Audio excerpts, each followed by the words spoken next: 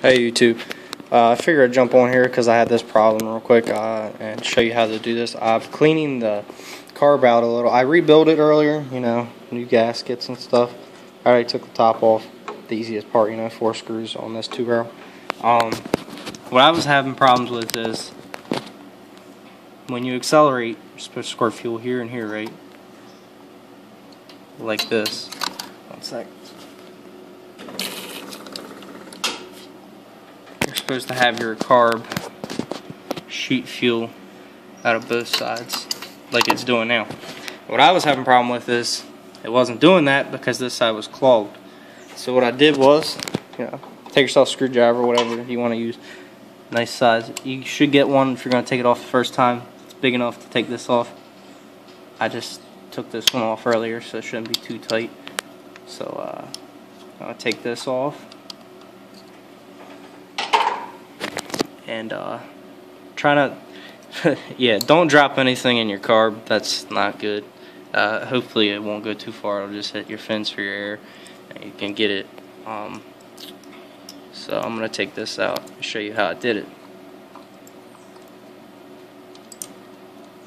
Now watch when you take this out. This top will come loose, and there's a pin inside, a little rod of metal, whatever you want to call it. See, this is hollow.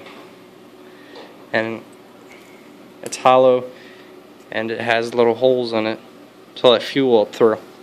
So I went and cleaned that out too. But down in there's a little pin you gotta watch right there when you pull this up for your jets and whatnot. And then you pull this up and there's your little pin. Don't drop that in anything. But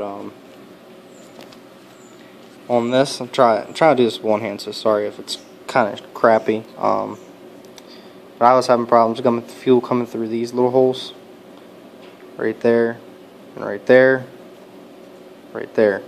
Okay. Now there's a lot of little holes on these. I mean, there's holes everywhere. You got to clean out.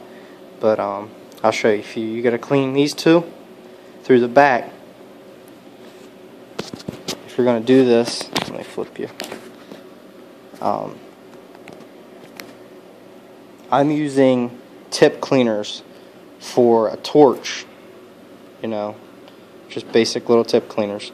And what I did was I took these and I went ahead and put them in those holes. If I can get it to go. Let's try this one. And you're just going to clean it out. All the little holes. Push clean through them. And then you'll do your other side. Same way. And after you get done with that, there's a lot of more holes. See, there's those two. I cleaned them both ways. In this way and out that way. Tried to get as much crap out as I could. There's a hole there. I cleaned just because. There's these little holes right here that I cleaned. There's these holes I cleaned with the little tip cleaner. I cleaned out all these little vents on the side. I flipped it around. There's little itty bitty ones right there and right there. I cleaned them out. I also cleaned, where are they? I know they're around here somewhere. There they are. These top out, those little holes right there. Cleaned all of them out. Okay. And then you're just going to put it back together like you took it apart. Now, this is the easy part. Put that sucker back on there.